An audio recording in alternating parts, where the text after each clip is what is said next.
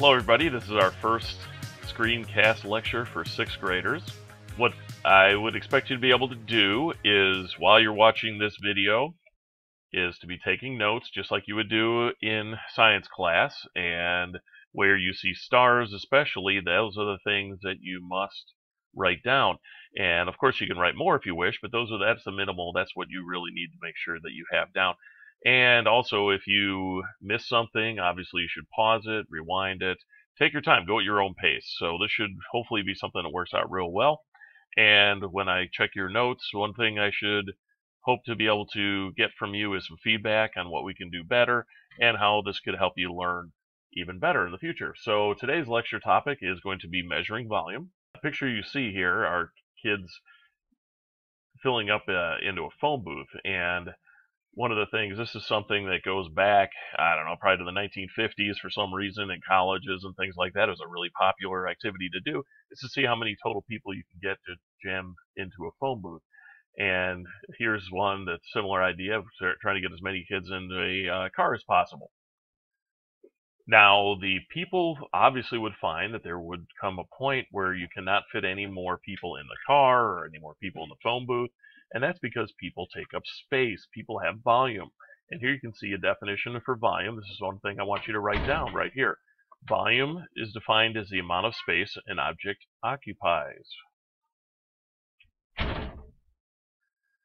Now, you could figure out volume in many different ways. Now, today we're going to talk about rectangular solids.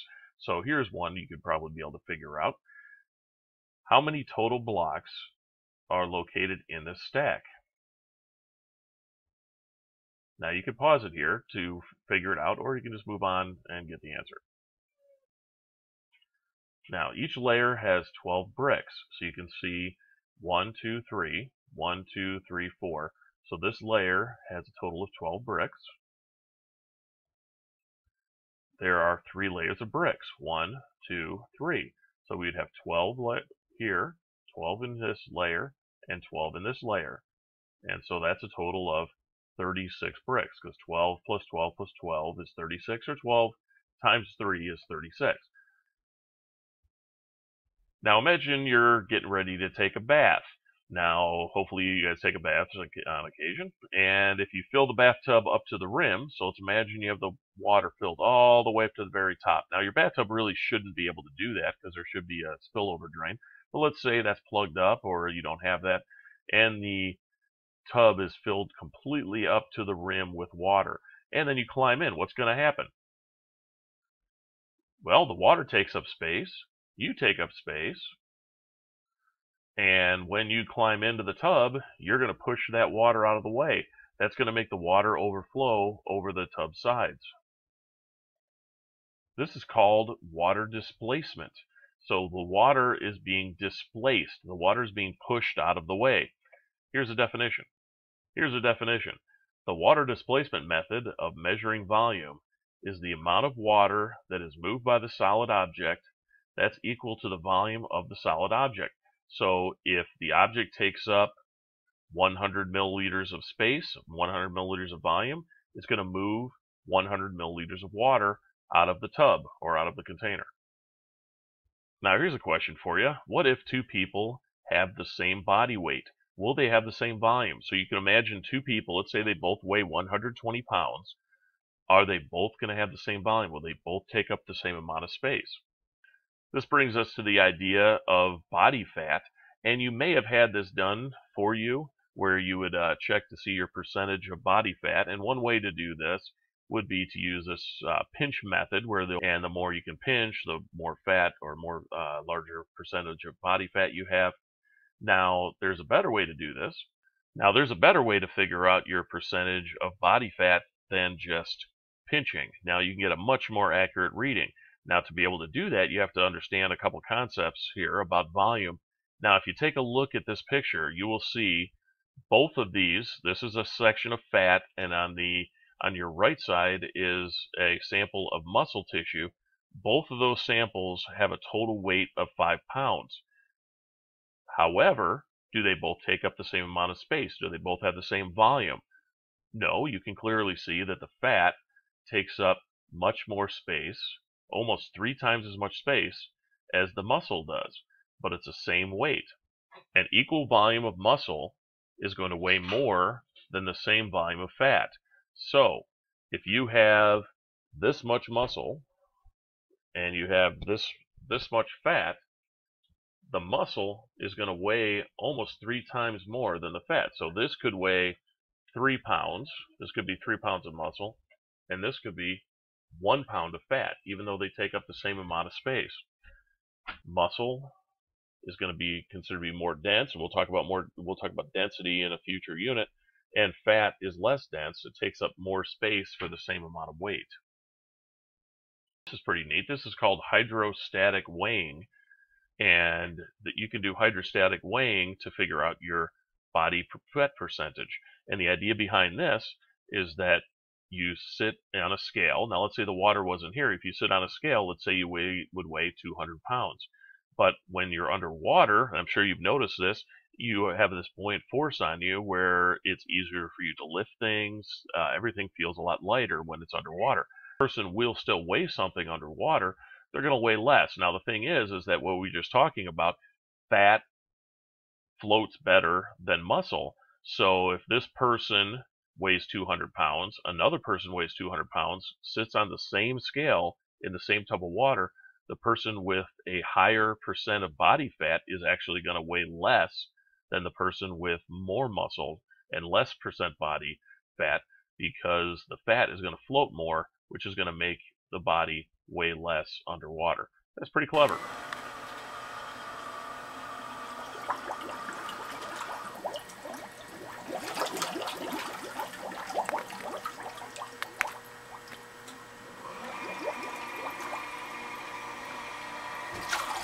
Now, let's think about volume.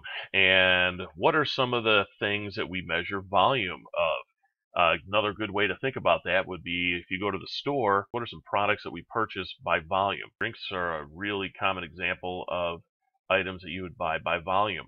So we can go to the store and say, hey, I would like to buy 8.5 pounds of milk. You would go and buy a gallon of milk. Coke, soda pop, things like that. So if you take a look at the label of a Coke can, you will see that it's measured in 12 fluid ounces or 355 milliliters. Both of those are units of volume. Gasoline.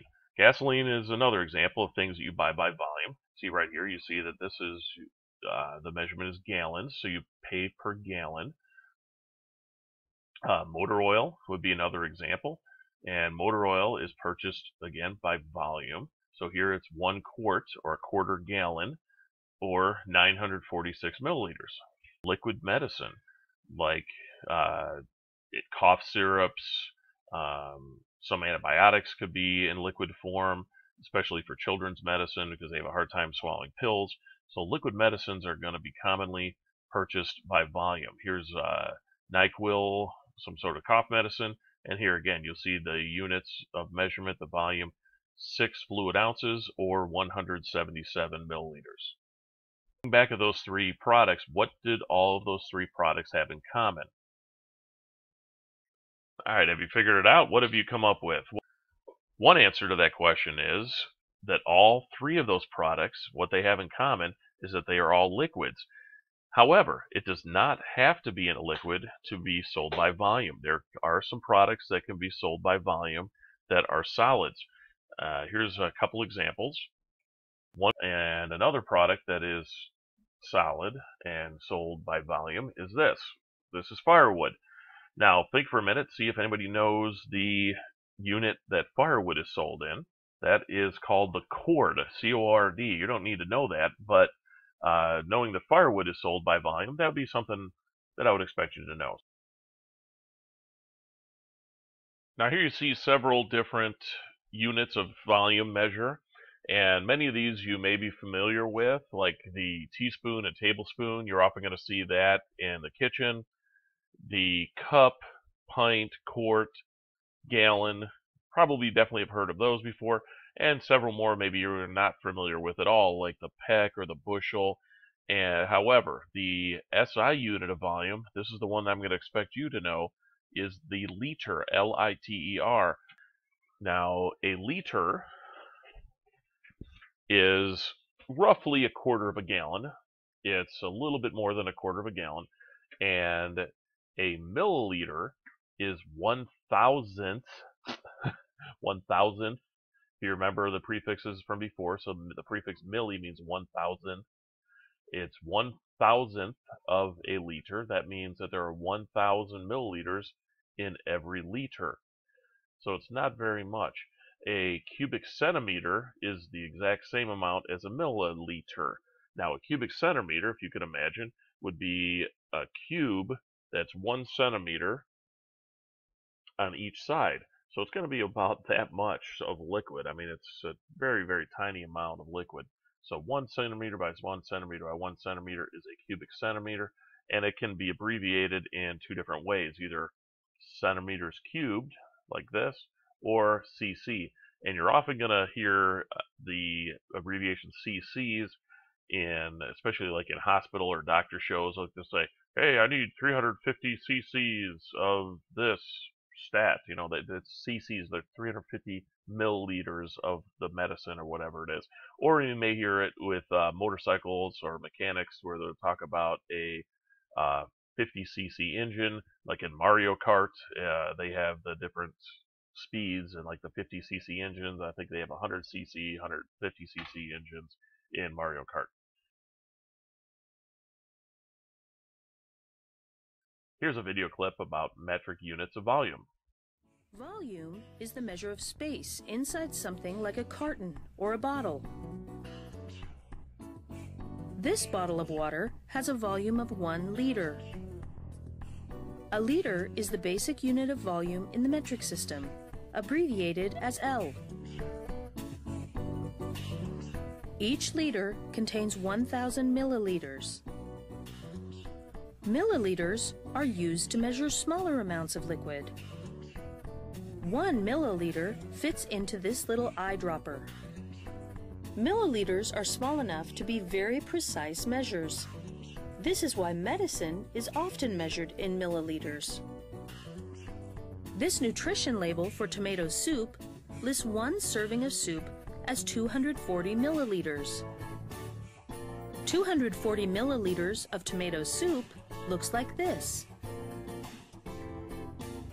On the other extreme, very large volume can be visualized by looking at a hot air balloon.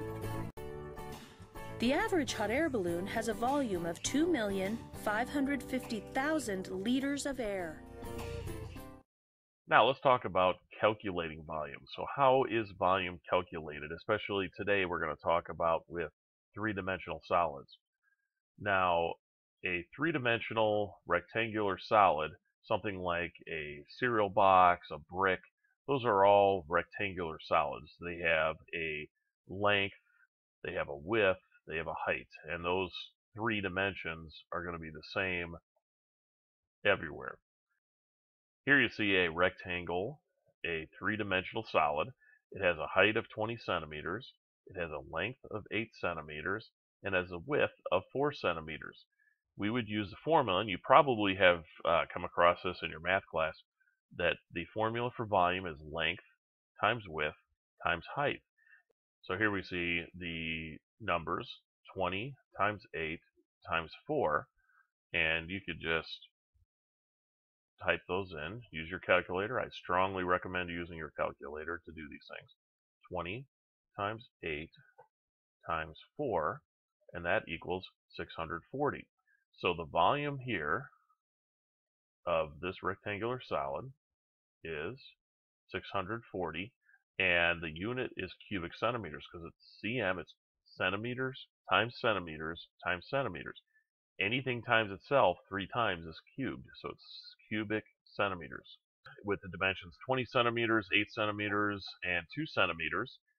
And so we're going to type in 20 times 8 times 2. Okay, so our final answer is 320 cubic centimeters. Now here's another one. Here's another rectangular solid. This dimension is 25 centimeters. This dimension is 4 centimeters. And this dimension is 3 centimeters. Let's do the calculations. 25 times 4. 25 times 4 you could probably do in your head. That's 100. and then we're going to multiply that by 3. So 100 times 3 is 300. Okay, so now our unit's going to be centimeter times centimeter times centimeter again. So our final answer is 300 centimeters cubed. Now, more commonly than measuring the volume of a rectangular solid is going to be measuring the volume of a liquid. And to measure the volume of a liquid, we're going to use the tool, the graduated cylinder. You may also call this just a graduate. I tend to just call it a graduated cylinder. The reason why it's called a graduated cylinder is, first of all, because it's a cylinder. And second of all, it has gradations. That's why it's called a graduate. It has gradations. These are the markings on the cylinder for use for measurement. And most graduated cylinders you're going to come across, at least in the science lab, are going to be marked off in milliliters. Now, when you're using a graduated cylinder to measure liquid, you're going to find that after you pour the liquid in, the liquid is not going to just lay flat at the surface. And especially when you use water, what's going to happen is you're going to see a curvature. And that curvature, that curved surface of the liquid in the graduated cylinder, that's known as the meniscus. The meniscus. And here I kind of have a drawing of it. This is over-exaggerated. But you're going to see that on the meniscus, the level of the liquid, of the water in this case, is going to actually be curved. And what you're going to want to do is measure the bottom of the meniscus. And so you're going to look right here. That's going to be the correct measurement. So when you read at the bottom of the meniscus, right here, what do you think that is? 5 milliliters from here to here. So this is going to be 5, this will be 6, 7, 8, 9, 10. So this is going to be 11 and then 1/2. So this would be 11 and 1/2 milliliters. When you read the graduated cylinder, it's real important that you get level, put your eye level with that bottom of the meniscus. That way you will be able to read it as accurately as possible. So in this case, you have 20 milliliters here.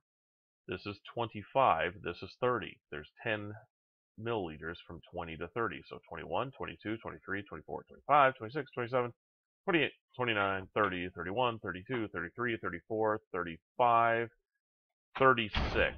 Just a little bit more than 36 milliliters would be the correct reading for this one. Look at the bottom, the bottom, the bottom, the bottom of the meniscus, the meniscus, the meniscus. You can see a curve at the top of the liquid. Its shape is concave and not straight. There's a reason it's curved, it's because the liquid's molecules. The molecules have a very strong attraction for the sides of the cylinder, so the surface is curved downward. That's the spot you look at. The meniscus, the meniscus, the meniscus. Look at the bottom, the bottom, the bottom, the bottom, the meniscus, the meniscus, the meniscus, the bottom, the bottom, the bottom, the bottom, the meniscus, the meniscus, the meniscus. Your measurement's done the right way. Look at the bottom of the shape that's concave. You'll be so precise when you measure liquids.